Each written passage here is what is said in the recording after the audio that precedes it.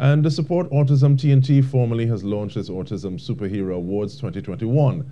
Founder and director of the organization, Dr. Radica Mahase, explains the thinking behind the award.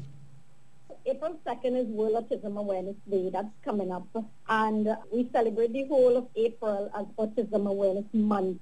And this year, Support Autism T&T wanted to do something different. We wanted to really recognize those persons in Trinidad and Tobago who are living with autism, both children and adults. And we also wanted to recognize the support system that really helps them to develop whatever capacity intellectually, physically, mentally, and so on. Dr. Mahase says that there are several superheroes within the autism fraternity, and 5 awards have been devised to reward them. This award would recognize a wide variety of persons.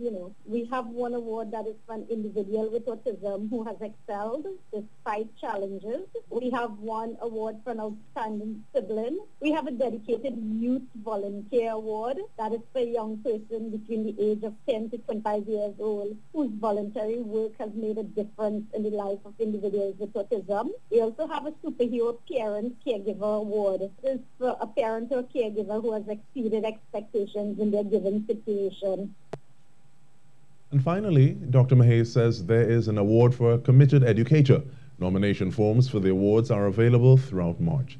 Shortlisted recipients will be contacted for more details, and a panel of judges will determine the winners. The winners will be announced on April 30.